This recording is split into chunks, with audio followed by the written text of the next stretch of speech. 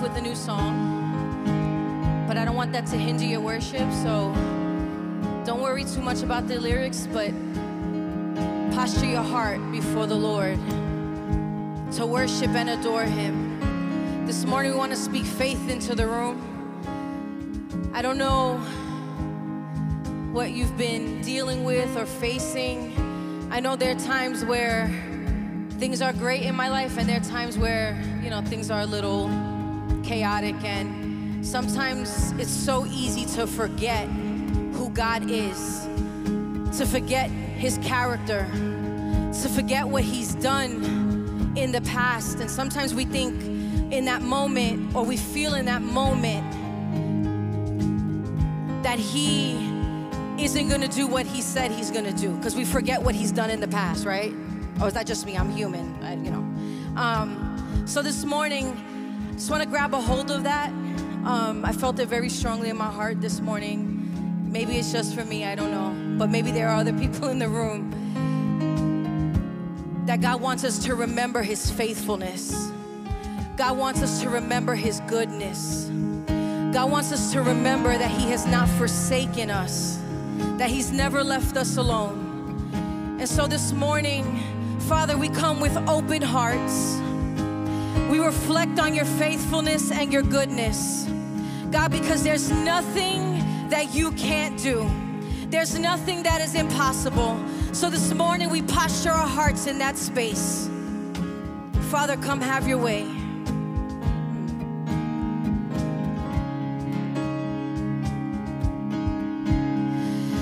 Just one word, you calm the storm that surrounds me.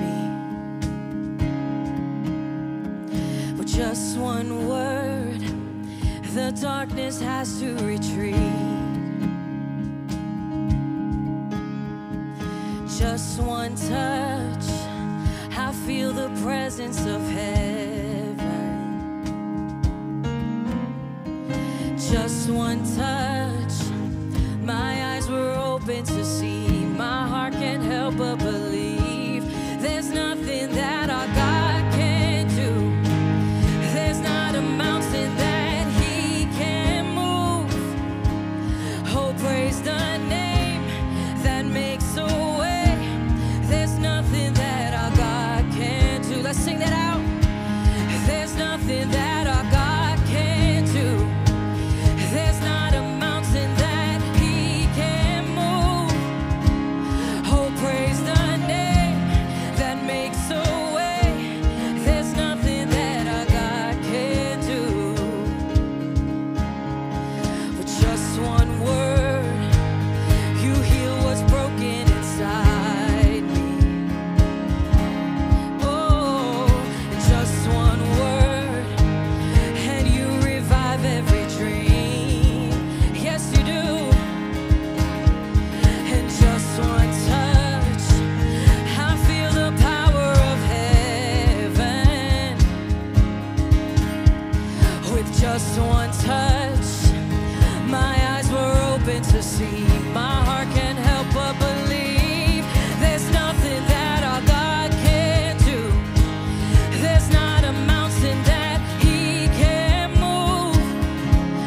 Oh, praise the name that makes a way. There's nothing that our God can do.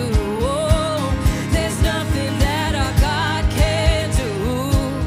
There's not a prison wall you can't break through. Oh, praise the name that makes a way. There's nothing that our God can do. Sing it out. There's nothing that our God can do. There's not a mountain that He can move. Oh, praise the name that makes a way. There's nothing that our God can do. No, there's nothing that our God can do. There's not a prison wall He can't break through. Oh, praise the name that makes a way. There's nothing that our God can do. Oh,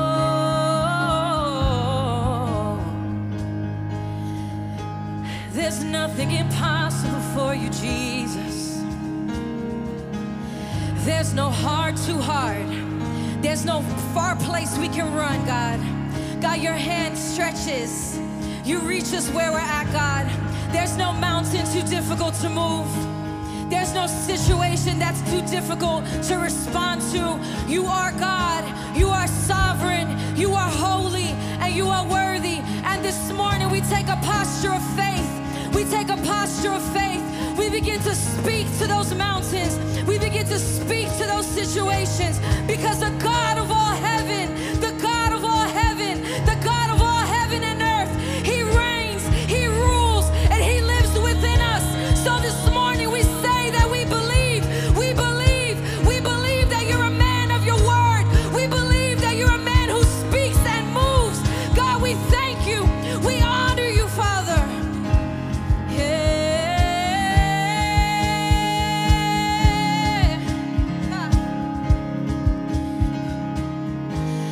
I will believe for greater things. There's no power like the power of Jesus. So let faith arise. Let all agree. There's no power like the power of Jesus. And I will believe for greater things. There's no power like the power of Jesus. And let faith arise. Let all agree, there's no power like the power of Jesus. And I will believe for greater things. There's no power like the power of Jesus. Let faith arise. Let all agree, there's no power like His power. There's nothing that our God can do. There's not a mountain that He can move. Praise the name that makes a way. There's nothing that our God can do. Oh, there's nothing that our God can do. There's not a prison wall He can't break through. Oh, praise the name that makes a way.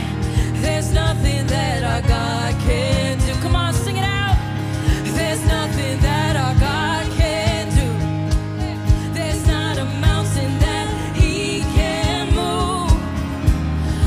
Praise the name that makes a way. There's nothing that our God can do.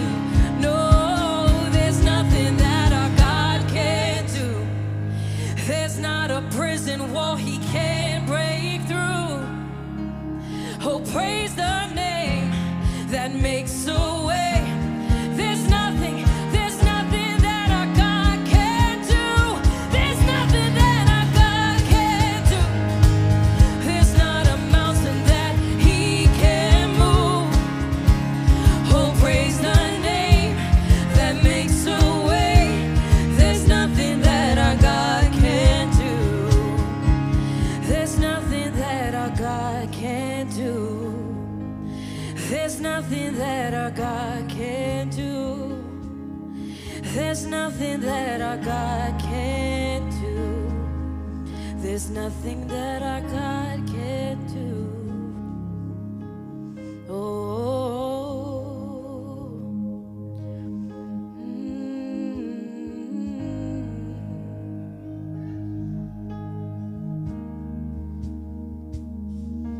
There's nothing that our God can do.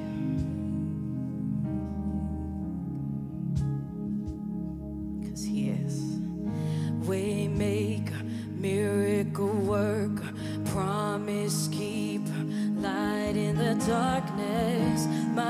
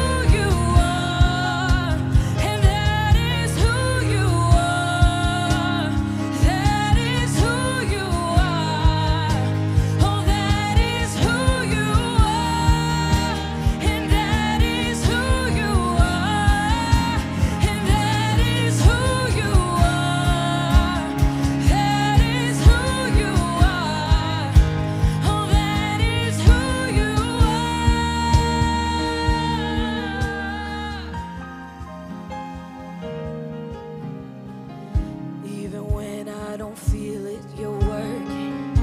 Even when I don't see it, you're working. You never stop working. You never stop working.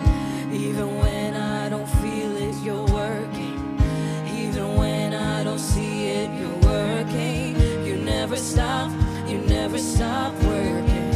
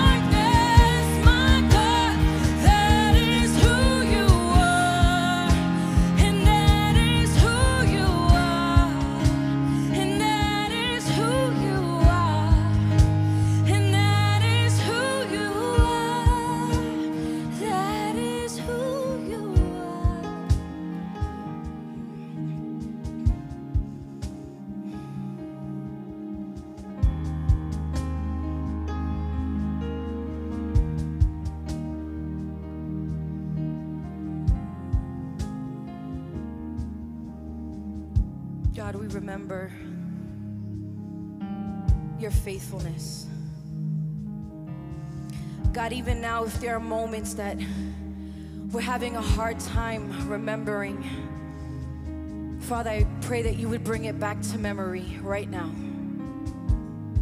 Those times when we've been alone, struggling, facing hard times, but in those moments where we've seen your goodness and your faithfulness, God, you have not left us alone. You are Emmanuel, God with us. You are always with us, Father. And so this morning, we're not singing this in a place of despair, but we're singing it from a place of rejoicing. God, that no matter what goes on, no matter what we face, no matter what path we are on, Father, you are there with us because we are your children. We are your sons and your daughters. So God, even now, forgive us for the times that we've forgotten who you are, that we've forgotten your mighty hand, that we've forgotten your power, the power that lies in the name of Jesus. If you have nothing else to say this morning, speak the name of Jesus. It's all you'll ever need. There is all power. He is all-knowing. He is all-sovereign.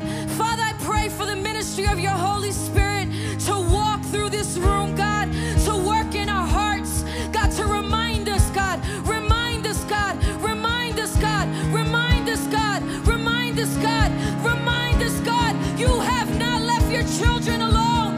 God, you have never seen the righteous forsaken or begging for bread. God, you provide everything that we need. It may not be what we expect. It may not be, God, how we expect you to do it, God, but you are always faithful. You are always true to your word, God.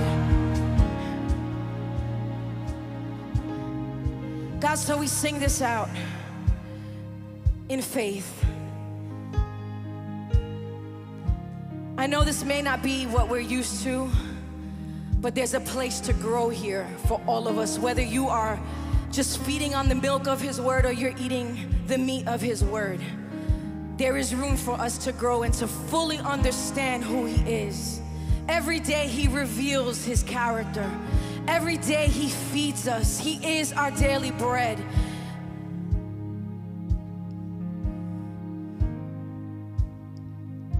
So we're gonna sing that again.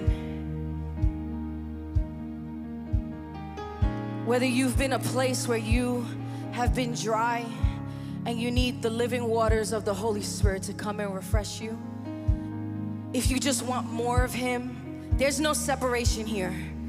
God knows how to work and do what He needs to do in all of us. He knows where we're at. He knows what we need. He knows what our marriages need. He knows what we need in our jobs. He knows what we need in our finances. He knows it all. It doesn't surprise Him. But He delights in His people when we worship. He delights when we come and we test Him in that. So Father, we sing this morning in faith. Your way maker, miracle worker, promise keeper, light in the darkness, my God, that is who you are. Your way maker, miracle worker, promise keeper, light in the darkness, my God, that is who you are. Milagroso, abres camino, cumples promesas, luz en tinieblas, mi Dios, así eres tú. Milagroso, abres camino, cumples promesas, luz en tinieblas, mi Dios, así eres tú.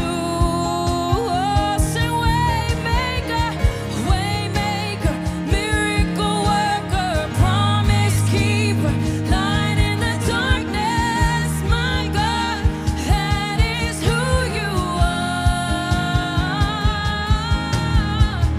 Waymaker, miracle worker, promise keeper, light in the darkness, my God, that is who you are. Just the voices. Waymaker, miracle worker, promise keeper, light in the darkness, my God, that is who you are. Make miracle worker, promise keeper, light in the darkness, my God, that is who you are.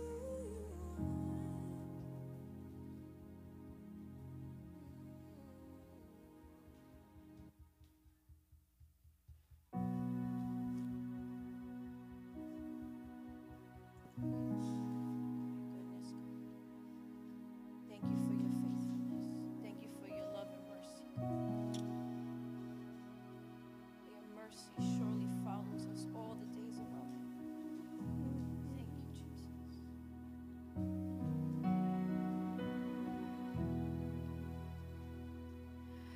Great is thy faithfulness, O God, my Father. There is no shadow of turning with thee. Thou changest not, thy compassions they fail not. As thou hast been, thou forever wilt be. Sing, great is thy faithfulness. Great is thy faithfulness. Morning by morning, new mercies I see. All I have needed, thy hand hath provided. Great is thy faithfulness, Lord, unto me. Sing summer, summer and winter, and springtime and harvest.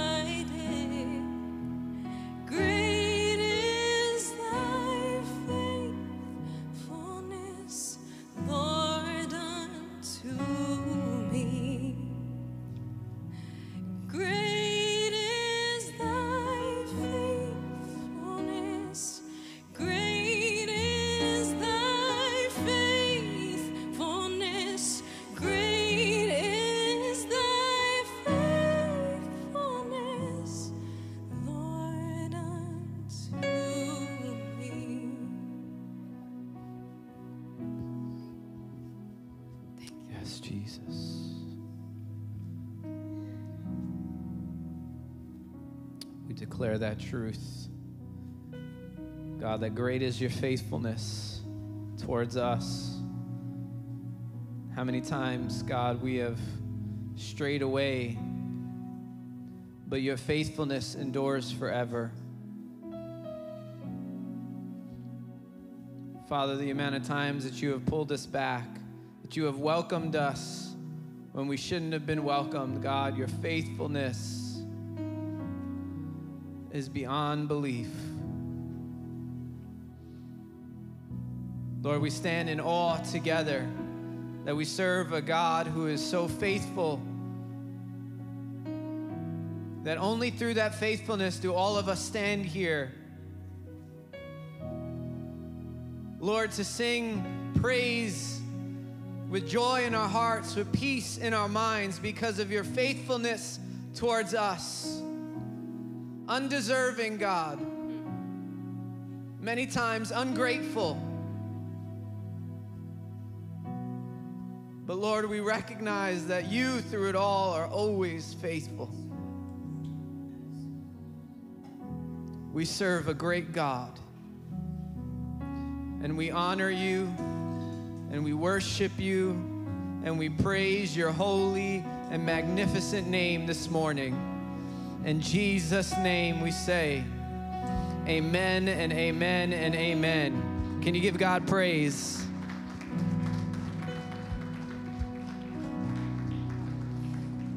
Amen. Turn to your neighbor and say, great is his faithfulness. No, I'm just kidding. Good to see you all today. Why don't you turn and say hello to somebody before you're seated?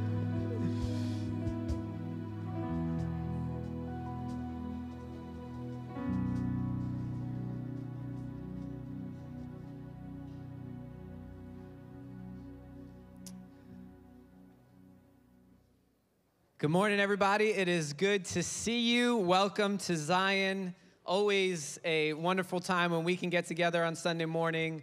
For those of you that don't know me, my name is Justin. I'm the pastor here, and just always glad to be in the house of the Lord. Man, even though this isn't the houses like they had back then, we only meet here for a few hours every Sunday. It's good to gather with the saints. And I always say it, but it's true. I won't take it for granted every time that we can actually get together on a Sunday because so many times that has been ripped away from us and we haven't been able to gather in person and physically. And so it is good to do that. We are going through a new series in Habakkuk, and we started last week. So if you missed it last week, make sure you jump online, you listen to it. This is an incredible series. It's a small book in the Old Testament, but it is a powerful one. It is one quoted over and over again in the New Testament. There is a lot to say as we go through it, and it's going to be exciting to go through it because it's walking with God through tough times, which I think all of us can say that if we're walking and it's with God, then we've been doing it through tough times. And so this is a way that we can learn from and glean from and do it with Habakkuk together as we go through it. And so if you are new here, welcome. Later on, we'll talk about what we have for you, but I just wanted to say hello and welcome. I'm probably going to be in the family room for the rest of the service dealing with 4 little rascals. But today we have Melvin, who's going to be bringing the word. So why don't we welcome Melvin?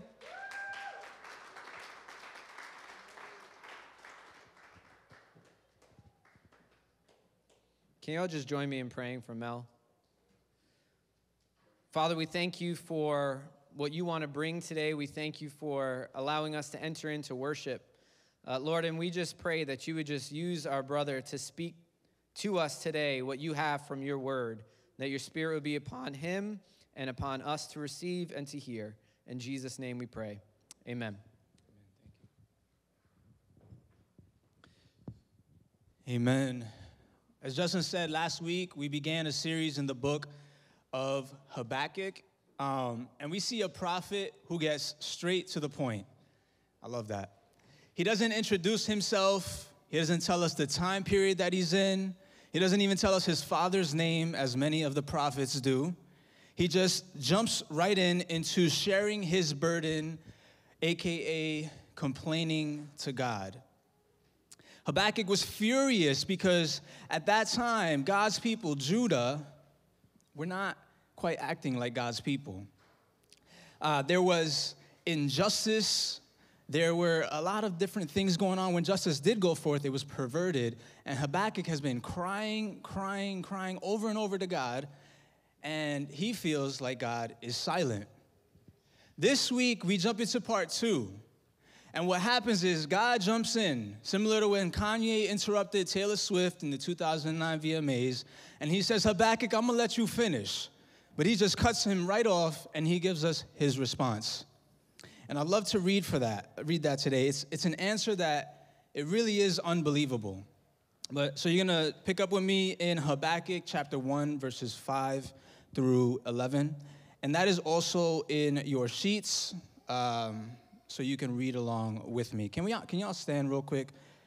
Stand as we read God's word. Thank you. Habakkuk chapter 1, verses 5 through 11.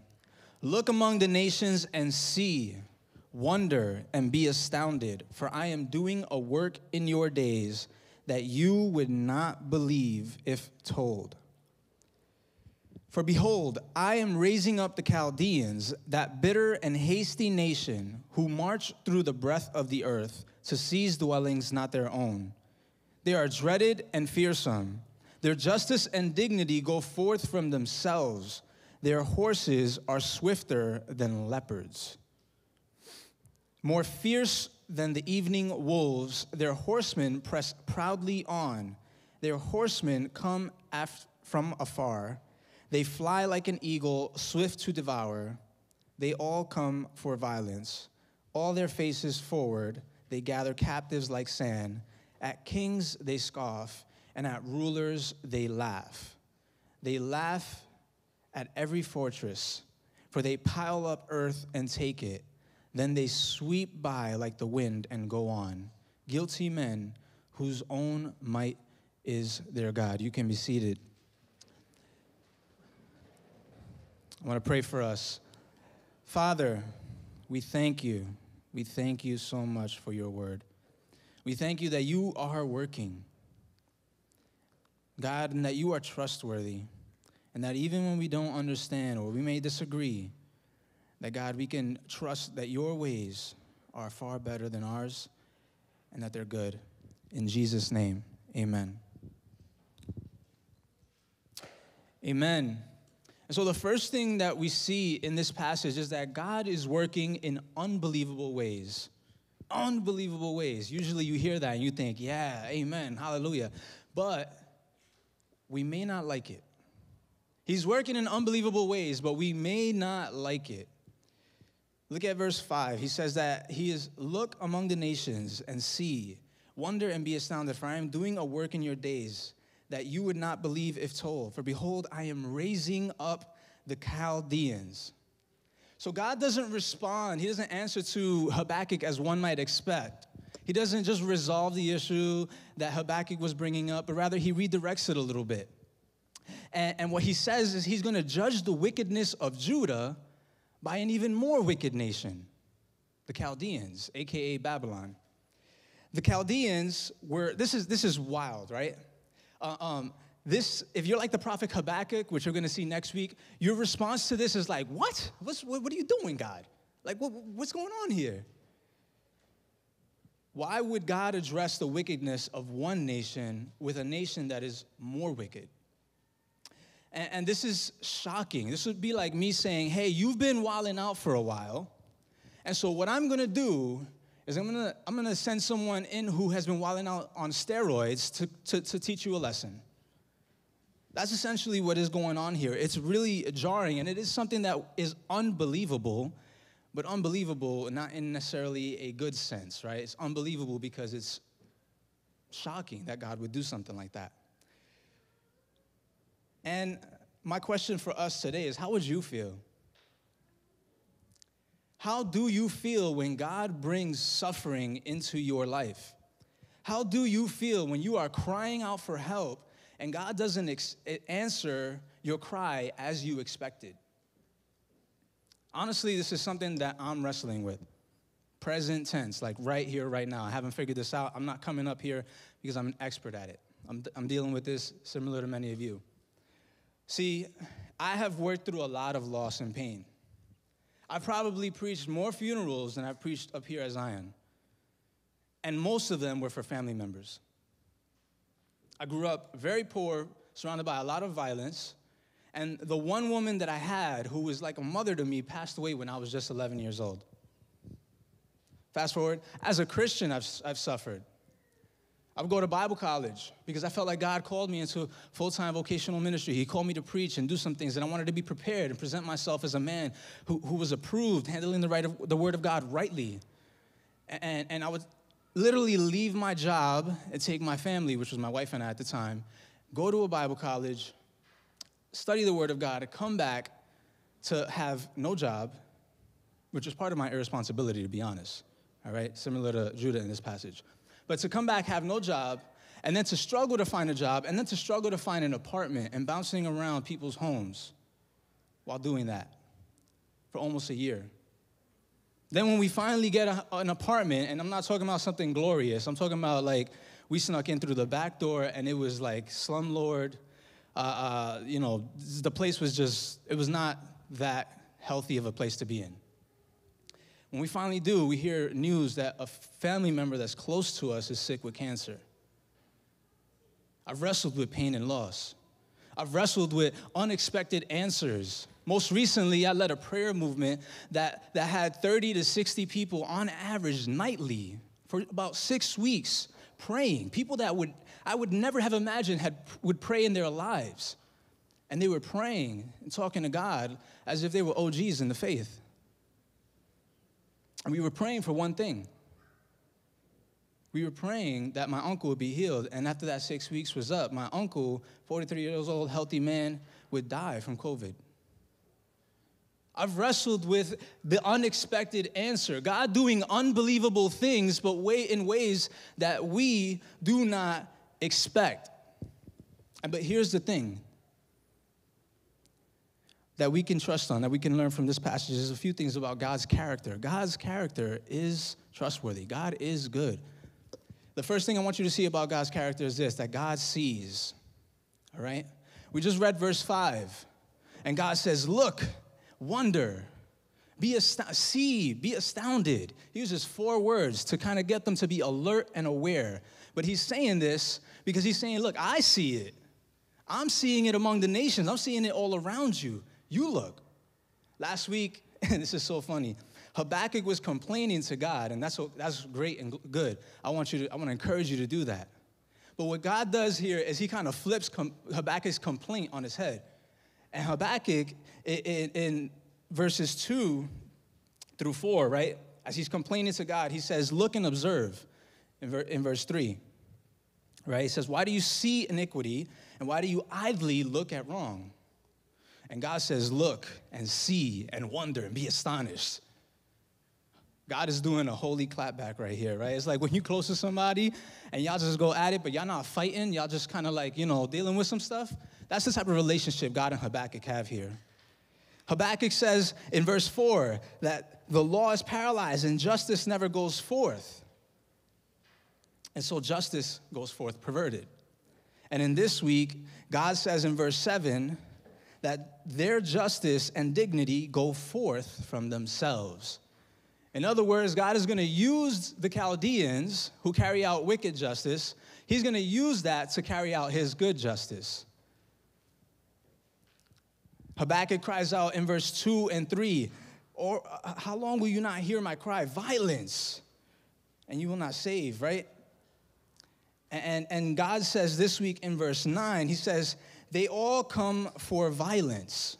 Speaking of the Chaldeans coming to judge Judah.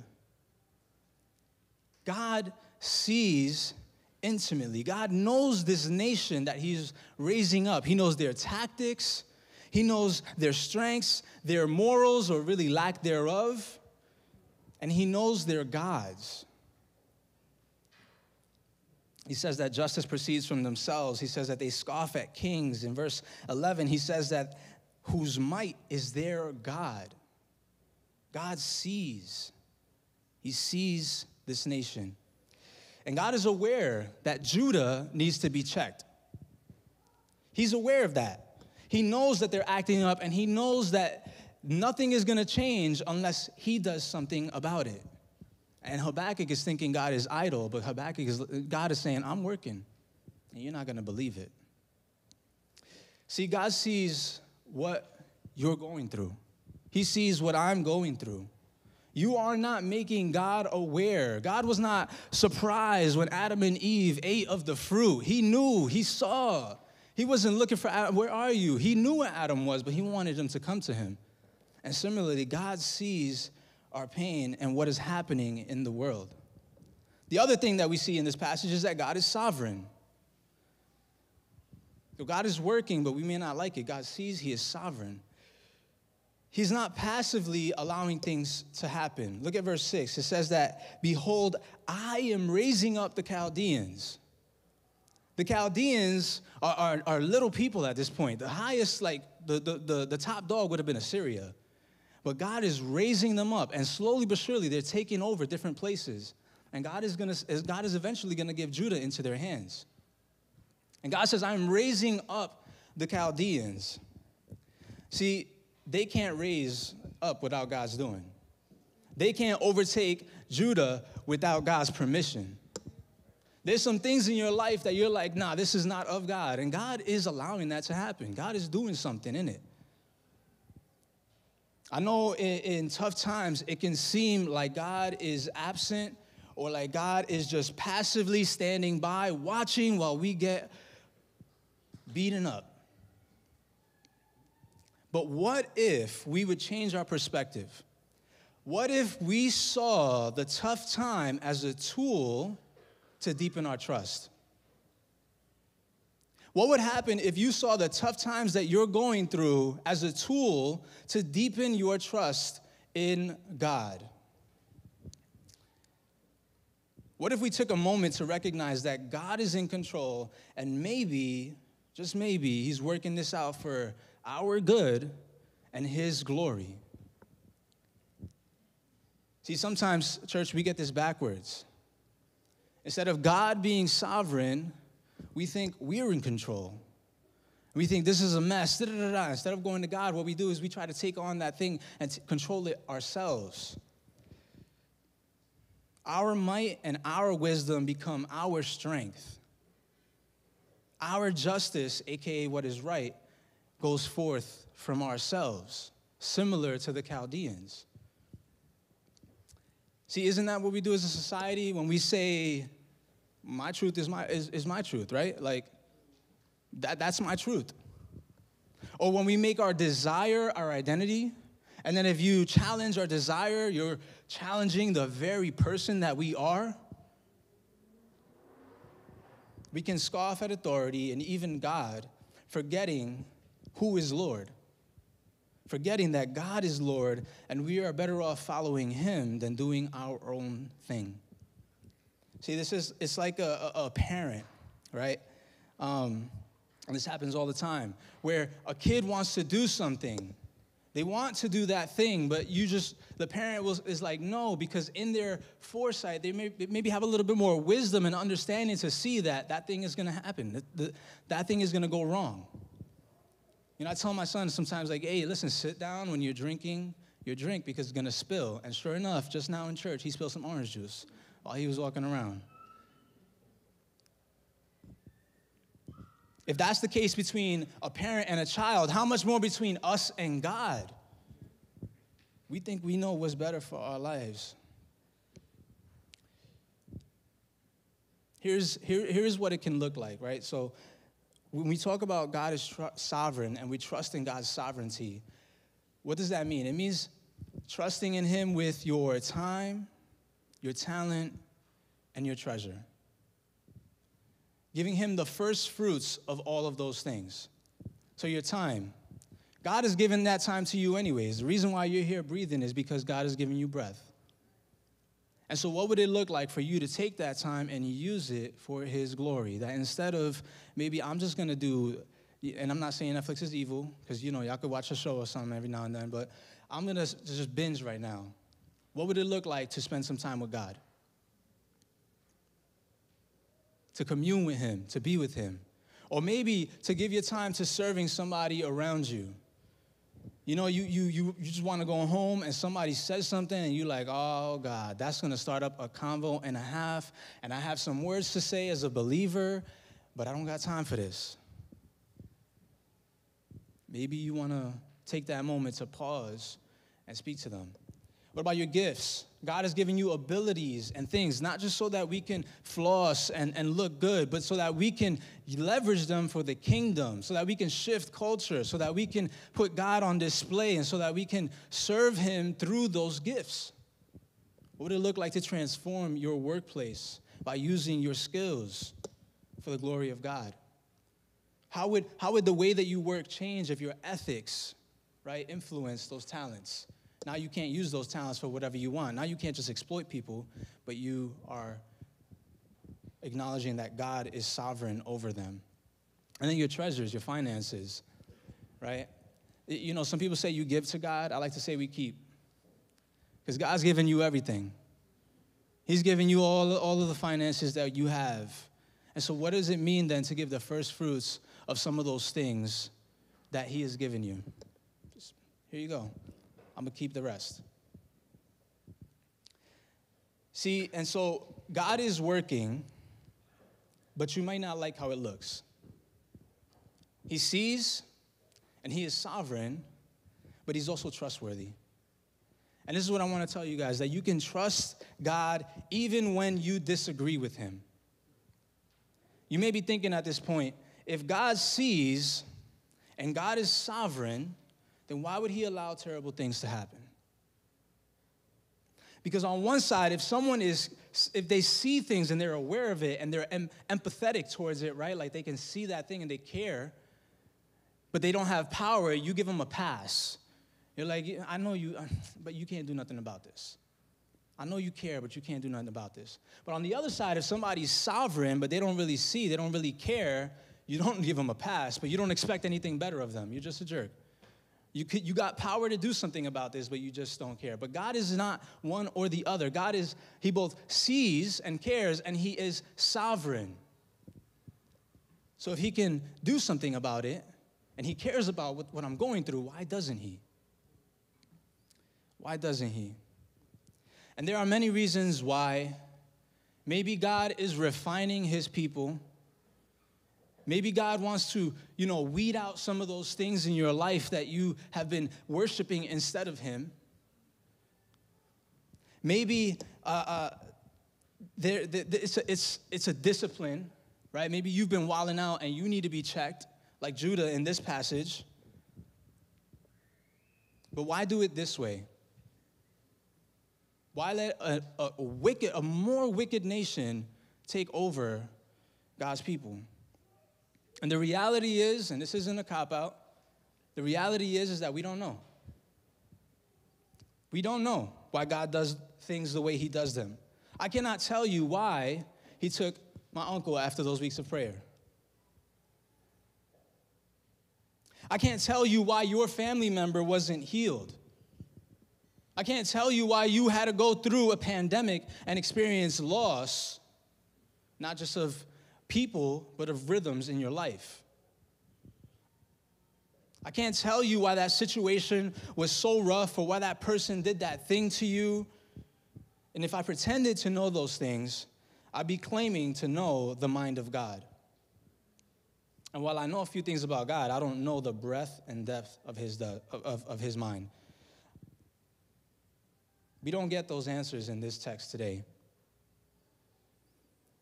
God does not remove Habakkuk's complaints, but he does affirm a divine order in creation, even if it's hidden to Habakkuk and even if it's hidden to us.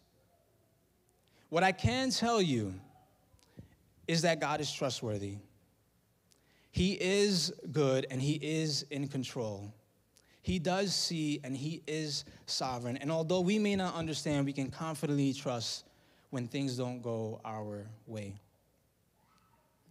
And I gave you guys the analogy of parents before, but it's the same way, that schism, that chasm, the difference between a child and a parent, it's even greater between God and us. Isaiah 55, 8 and 9 says this, "For my thoughts are not your thoughts, neither are your ways my ways. For as the heavens are higher than the earth, so my ways are higher than yours, and my thoughts than your thoughts." God's thoughts are higher and greater than ours. Romans 8:28 tells us another truth that we can hang on to. And it's that, and we know that for those who love God, all things work together for good, for those who are called according to his purpose. See, the truth is, church, that God can use even the most heinous thing for good. God can use even the most terrible things that happen in this world. God can use the fallenness of this world and its structures, right? And the mess that we've created, and he can still orchestrate it out for his good. In fact, you know how I know this most? Around 2,000 years ago, he did just that when he sent his son into the world. Born in a manger, growing up in the hood of Nazareth, because, as Nathaniel would say, nothing good comes from Nazareth. And if you go to Nazareth today, it has not been gentrified. It is still rough. It is still rough. He was tempted in every way, yet without sin, burdened with such deep angst that he would sweat blood. And yet, he'd go through the suffering, as Hebrews puts it, for the joy set before him, he looked at the cross. He would die, and he would experience resurrection. He would experience the full judgment of God for people like you and me, and resurrect to show us the power of God over sin and death, and suffering, and offer us salvation. Here's the thing. God is not only sovereign, but God saves. God saves. He uses things like the very death of Jesus to offer the salvation of the world. But it isn't going to happen on our terms. When God saves, he does it in a far greater way. And thank God that it doesn't happen on our terms, right? Because you and I, we mess things up. You know, you ever, you're buttoning up your shirt and you miss that first one and it's, all, tangled up and messed up? If you can't even button your shirt right, how are you going to control society? How are you going to do what's best for your life? Only God can. God sees all things from all perspectives, knowing intimately our struggles and the things going on. And he is the one that can do something about it, and even does so within a broken world. He is the one who saves in the midst of suffering, and so we can trust him even when we disagree on his methods. In closing, here's what I want to tell you. God is working in unbelievable ways, but you may not like it. He sees what is happening and is sovereign over all of it. He is involved in it all, even the most heinous of things. But he's not only seeing it, he is aware. He's not only aware, he's in control. And he does things that we may not like, but we can trust them. We can trust him that he is working for our good and his purposes. To my believers, I want to ask you a few questions, all right?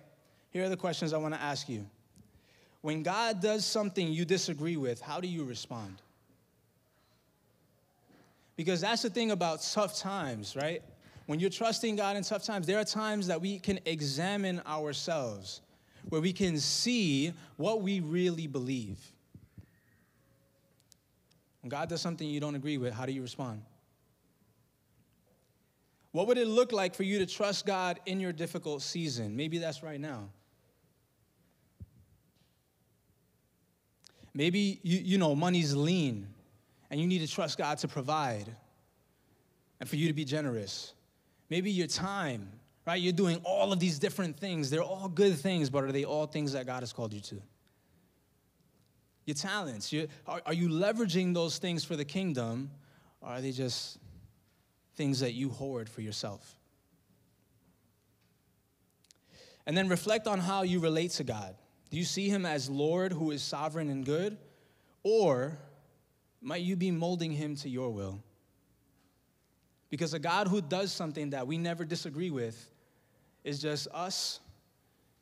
It's just us creating God in our own image. To my friends who would not call themselves followers of Jesus, I want to leave you with this. In Acts chapter 13, verse 41, Paul, the apostle, says something based on Habakkuk 1, verse 5.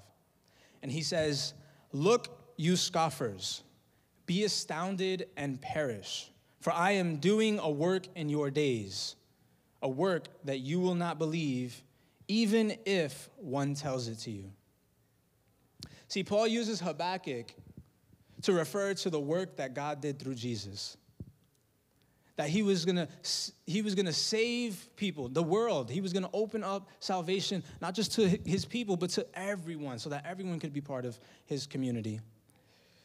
And he says, Jesus offers redemption and forgiveness through his life, death, and resurrection. But if you do not believe, you will perish in the coming judgment of God. Similar to the people of Judah then, because they were unbelievers at heart, who remain unconvinced about God and his purposes. So I implore you today to put your confidence in Jesus, not in yourself, not in the things of this world that fade, but in Jesus and in him alone. God is trustworthy. He sees, he's sovereign, and he saves. Father, thank you so much for your word. This was a tough one, God, but I pray that we would deal with the things that are in it. I pray that we would trust you in the moments that are tough, when you don't answer us the way that we expect.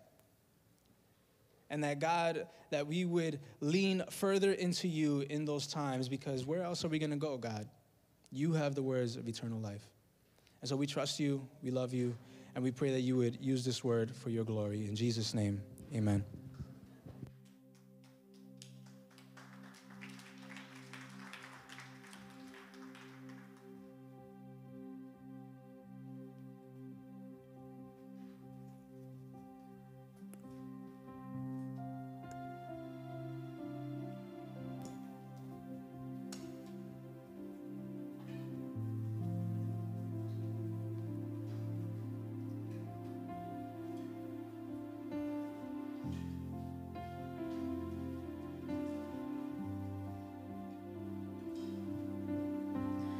My hope is built on nothing less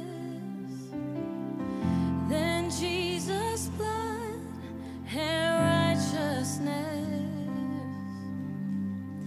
I dare not trust the sweetest frame, but wholly trust in Jesus' name.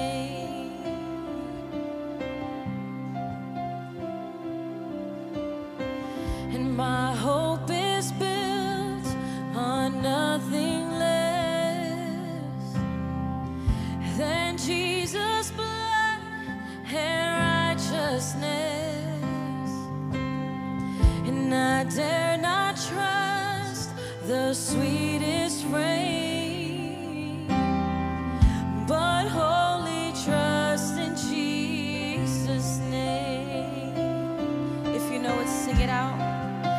In Christ alone, cornerstone, weak made strong in the Savior's love, and through the storm,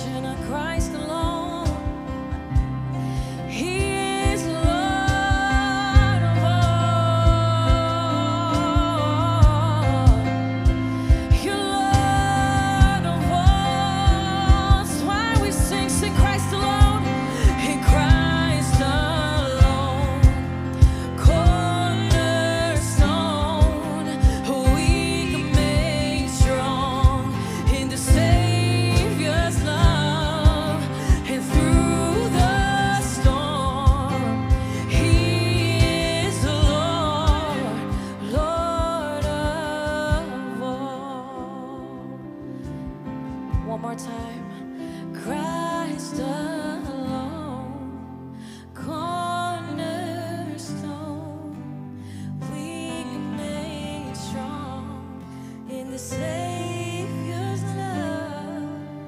Through the storm, He is Lord, Lord of all.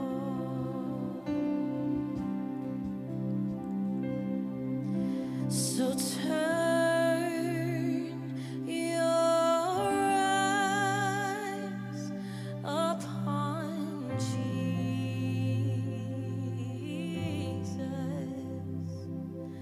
Look full in His wonderful face, and the things of earth will grow strangely dim in the light of His glory and grace.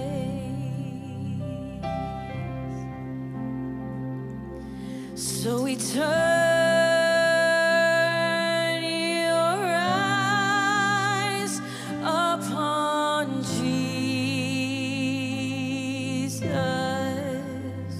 Look full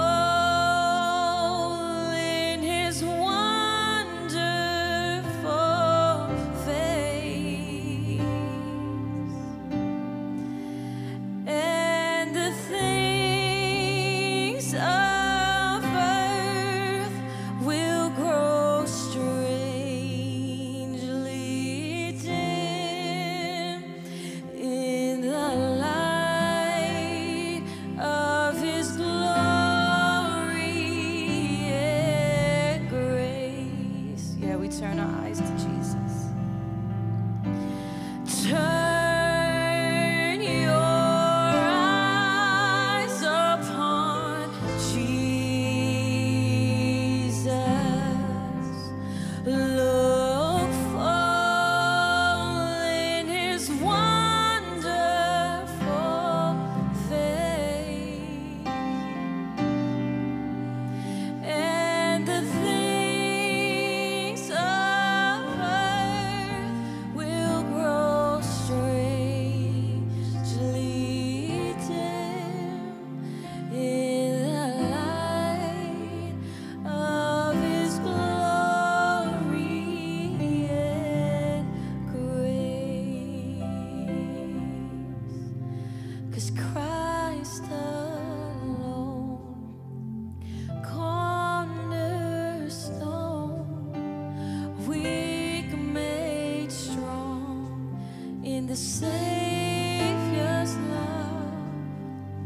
Through the storm, He is Lord, Lord of all.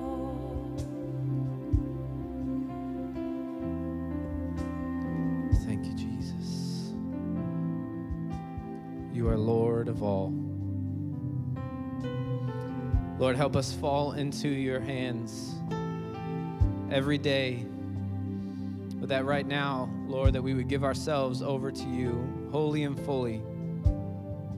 Lord, as you call us in your word to take up our cross daily, that this is a regular thing that we are called to do, to put our trust, our hope in you. Lord, to trust that you are at work even if we can't see it. Lord, and that your work, what you do, is often amazing, awesome, powerful. Help us be a people that trust in your name and in your name alone. In Jesus' name, amen. Amen. Y'all may be seated.